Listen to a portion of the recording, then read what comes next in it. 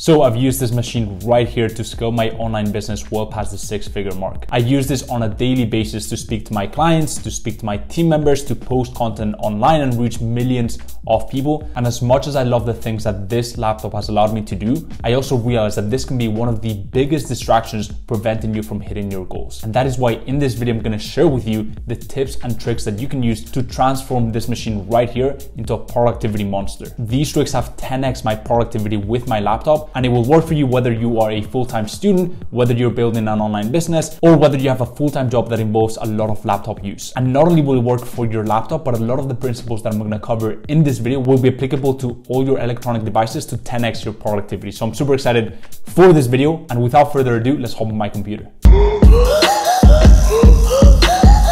So here we are inside my laptop, and by the way, a lot of the stuff that I'm gonna cover in this video will apply whether you have a PC or a Mac. In this case, I'm using the MacBook Pro 16-inch, so 2020 version, and I'm pretty sure that I'm on the latest new software update.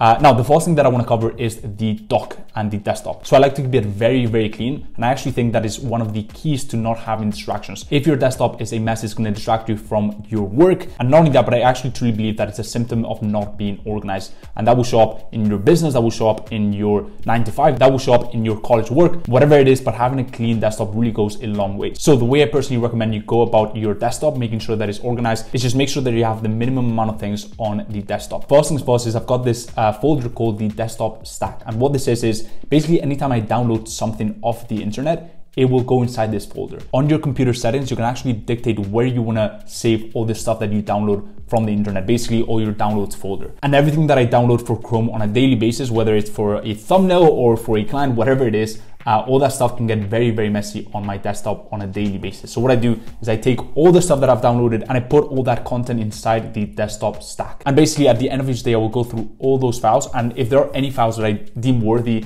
of saving, then I will go ahead and put them inside my documents, or I will go ahead and upload it to my drive, which I'll talk about in just a few minutes. But everything else, I will go ahead and move to trash, and then I can delete all that stuff, which by the way, will take up a lot of space on your laptop if you don't do that every single day. That stuff really piles up. It definitely did for me with my old setup. And that's kind of the structure that I have right now with this folder. Now, the next folder that I have is the official docs. And typically these are pictures of my ID, passports, any legal business documents that I have to show. Anything like that I will keep in this folder, very, very handy. And if I ever need it, then I know where to find it. So that is my desktop. Now, when it comes to the dock, I try to keep it very, very minimalist. So first of all, it doesn't even show if I don't actually scroll on it. And the main things that I have here is Google Chrome. Then I've got Apple Mail. I'm pretty sure I'm the only person in the world who uses Apple Mail. It's pretty weird because I use the whole Google Drive ecosystem, but I've gotten used to Apple Mail. I really like the interface personally. And so I use that. Then I also have Zoom, which I use on a daily basis for client calls, sales calls,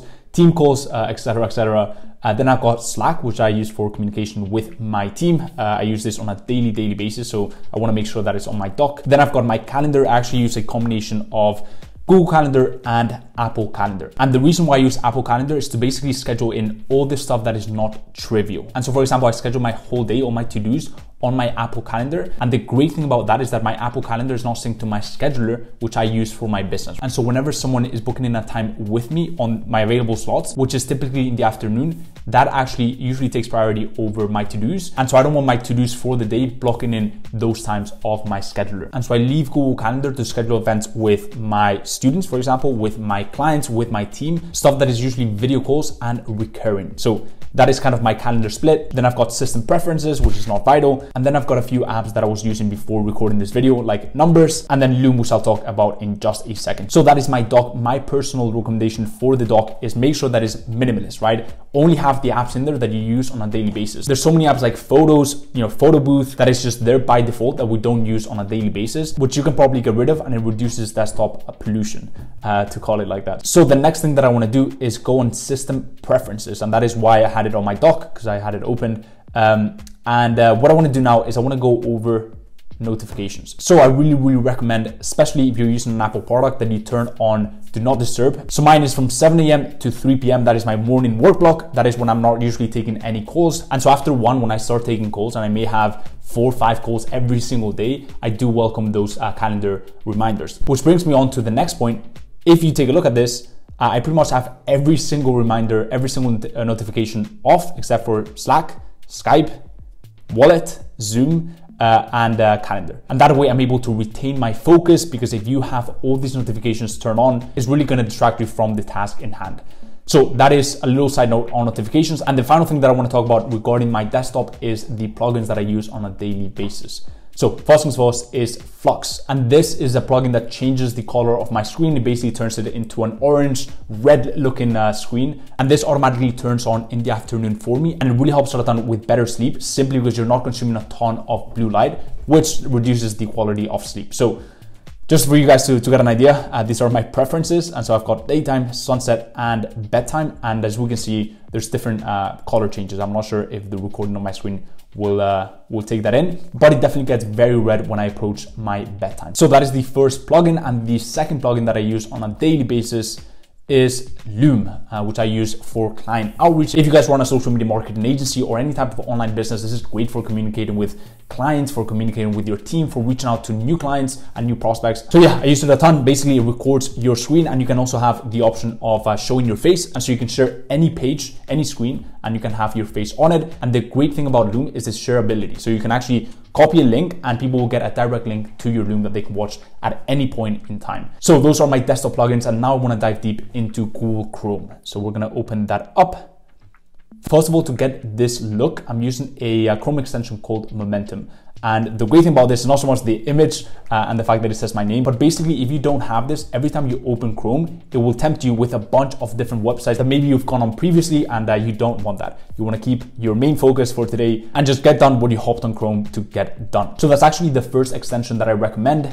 And on the topic of extensions, a few other extensions that I recommend is obviously Adblock. If you guys are marketers or advertisers, like me, for example, I don't recommend you have this on every single site, simply because I like to see other ads, maybe get inspiration from them. But Adblock is definitely a really, really good tool to keep your focus. Another really great tool is Block Site. And so the great thing about Block Site is that you can actually go ahead and you can go on options, and you can block certain websites that you don't want seen. So for example, you can go ahead and add Facebook, you can add Instagram, you can add YouTube, and I actually tend to have all those three platforms blocked from 7 a.m. to 1 p.m. just like my Do Not Disturb. So that is Block Site, great extension. Now the next extension that I recommend is LinkedIn Feed Blocker. This basically blocks the feed for LinkedIn, and so I'm not distracted when I hop on LinkedIn to do business. Great extension. Another great extension is Newsfeed Eradicator for Facebook. So pretty much the exact same thing, but for Facebook. And the final thing on the recommendations feed topic is remove recommendations for YouTube. And so if I log onto YouTube real quick, so if I log onto YouTube, here is what I see. I see nothing, no recommendations, nothing that can distract me. The only thing I can really do is search or go on my YouTube Google Studio, which I do quite a lot with my personal brand team, and we analyze YouTube data and see how we can grow further with my channels. So those are some of the extensions that I recommend. And the final one that I actually recommend is one called Xtab. And basically what this does is it limits the amount of tabs that you can have open. And if you're anything like me, before I had this extension, I would have so many different tabs open, simply because we think, oh, I'm not going to close this tab because I'm going to come back to it, an hour later, but you never do. And so you end up accumulating all these tabs that just don't serve you at all, take up a lot of space on your laptop, but most importantly, takes up a lot of your attention. So those are some of the extensions that I recommend. And the next thing that I want to talk about is my bookmarks. So I've got everything sorted by folders. Obviously, I run a social media marketing agency. And so my first folder is sales and outreach, all the stuff that I use for my sales, for my agency. Obviously, that's a top priority for any agency. If you don't have your sales and outreach in order, it's very, very hard to grow. And so that is why that goes first. The second thing that I have is payments. I'm talking about my Stripe account, PayPal. I'm talking about my bank account as well. I pretty much have all my payment options, all my payment processors, my invoicing solutions right there. Very, very easy to access. Then I've got my clients, and in this folder, I've got all the reporting ecosystems for all of my clients, so I can access them very, very quickly and get a very good understanding of the performance that we're getting for them. Then I've got teams. Here are all the communication protocols that I use for my team. Next, we've got service delivery. We've got the ads manager in here. We've got all the Shopify accesses and websites for my clients. We've got their Klaviyo accounts, etc., etc. Then we've got my personal brand. So for example, the communication platform that I use for all my students to make sure that they are held accountable, to make sure that there's no roadblocks stopping them from hitting that 10K a month mark. Also here, I've got all the drive folders for my students where I upload all the documents, all the plug and plays, all the tools, scripts, templates that they get from my mentorship, as well as email marketing softwares, content creation software that I use to put out content. So that is my personal brand. And then we've got affiliates, all my affiliate links, all the brands that sponsor me on TikTok. Then we've got development. So here are links to the courses that I'm taking, the courses that I've taken in the past, but I want to revisit, or for example, link to my book list. I get so many questions on my book recommendations that I'm actually thinking of making my whole reading list public. And it's actually broken down into different categories. So we've got spirituality, we've got sales, we've got marketing, we've got entrepreneurship in general, we've got work optimization, and a ton of different categories. If you guys want that, you can let me know by smashing the like button on this video. Helps out a ton with the algorithm. And go ahead and comment book list. And if we get enough likes on this video, I will definitely launch my reading list for you guys to check it out and to pick up any books that you'd want. And my final bookmark is my plan of attack, which is basically my calendar for the to-dos and tasks that I've got to get accomplished. And at the end of each day, I will go ahead and plan tomorrow, today, on my plan of attack. And then I will take all those to-dos and tasks that feed into my main year goals and monthly goals. I will take those tasks and I would schedule them on my Apple calendar, not my Google calendar, because those are for events only, recurring or video calls, but for my Apple calendar where I've got all the hours of the day, where I block in my working hours for the tasks that need to be accomplished. So that is Chrome, which is a massive ecosystem. That is how I optimize Chrome. And now to the final thing, which is the setup. So the final point is the work setup. And for that, I've grabbed my camera. Now, the first step in creating a work environment that is highly productive is not so much about doing the productive things. We've covered a bunch of tips and tricks on this video, but it's about getting rid of distractions. So the easiest thing you can do to get rid of distractions is make sure that when you're working, your phone is in a different room, it's locked away, and you don't have it in plain sight. So while you're working, you're only working. You're not checking your phone and you're not being distracted by notifications going off. So that's the first thing that you want to do. The second thing is the lighting. And there's been a lot of studies done on the effect of lighting and productivity, and lighting is a key component. I recommend you get lighting from the side if you can. Ideally, you don't want to put your desk in front of a window.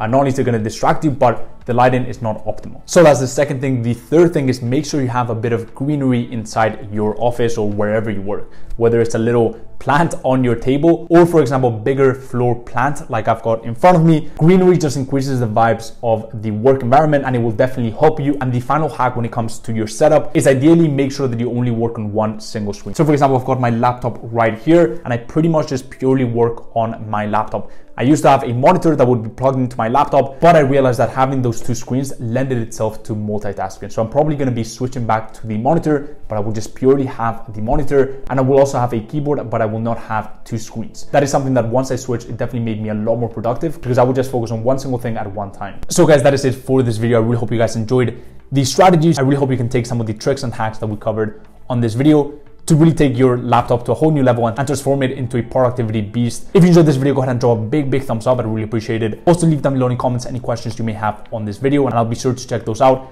If you haven't subbed to my channel, there's so much content coming out on entrepreneurship, social media marketing agency, productivity, building an online business, and a lot more. So if you haven't done so already, go ahead and sub to my channel and hit the little bell icon so you never miss an update. And as always, guys, hope everything is going well in your journey, and I will see you in the next one. Peace.